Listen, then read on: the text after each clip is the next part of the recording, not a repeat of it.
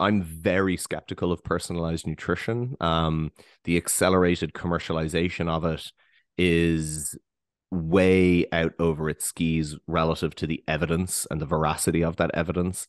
Um, and I think that's probably why there's such a rush to commercialize it.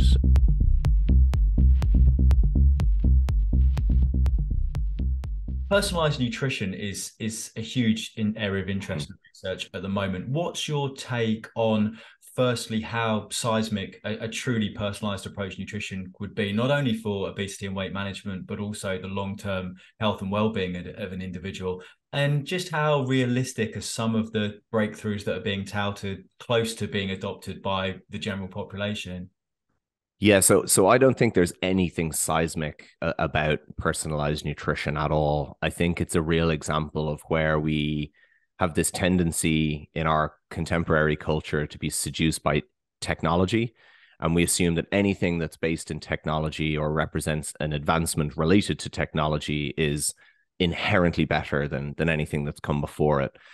Um, and I think personalized nutrition is also an example of what happens when science becomes commercialized to and in that sense is compromised by the commercialization of what the research says.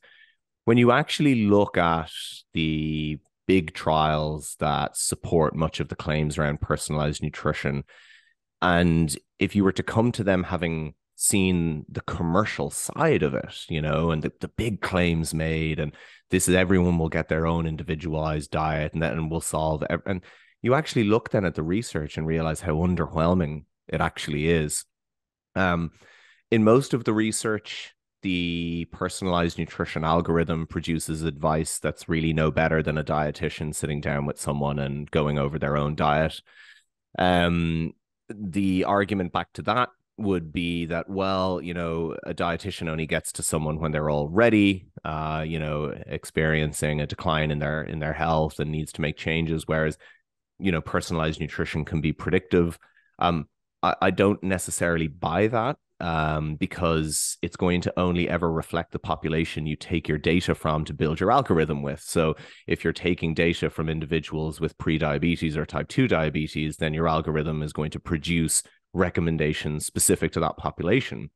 If you take, a broadly healthy population and come up with it, the idea that the advice, so to speak, produced from that would be identical to the the population with some degree of metabolic impairment, it would be different likely. So you look at the actual magnitude of changes as well.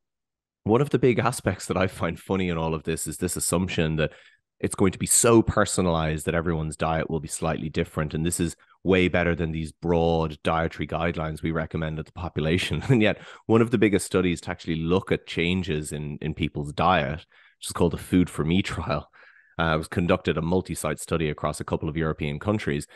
And when you look at the changes that were made as a result of this kind of personalized nutrition, which was just again, from sitting down with nutritionists and actually so the actual algorithm based kind of personalized nutrition or the genotype and phenotype data didn't actually improve the recommendations above just good nutrition advice.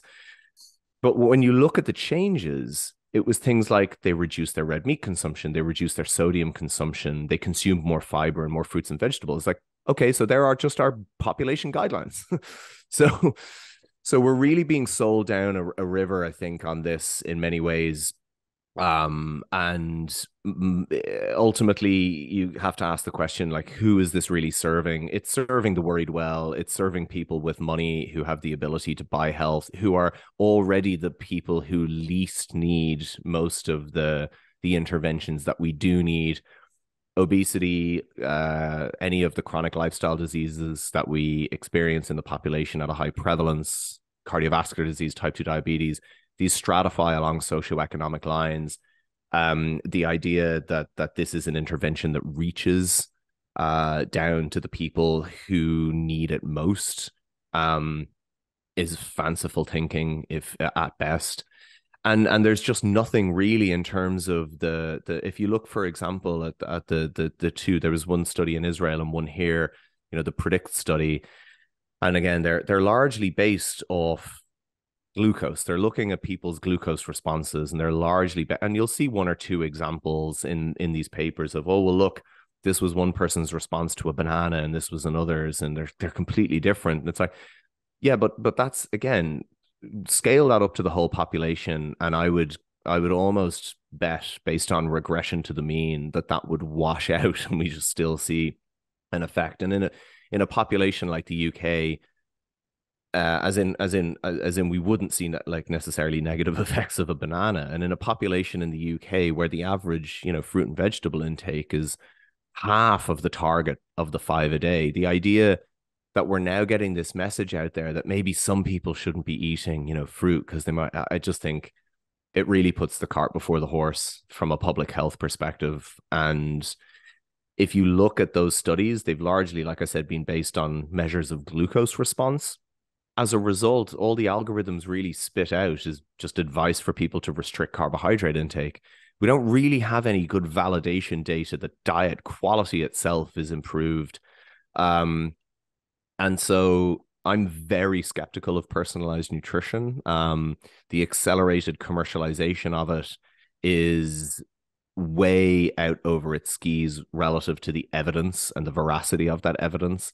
Um, and I think that's probably why there's such a rush to commercialize it, because the evidence really is not that overwhelming at all. And certainly from a public health perspective, my big worry with a lot of this stuff, this kind of health tech approach, is that it's a very neoliberal approach to, it'll boil everything back to, the health of the individual and the responsibility of the individual. And actually all we need to do is take everyone in the population and, get this algorithm to tell them what to do, and we'll leave it at that. And as a result, then personalized nutrition basically ignores all of the structural and commercial determinants of health, as they currently are the biggest determinants of an individual's dietary intake, their diet quality, and their related, kind of health risk over the longer term.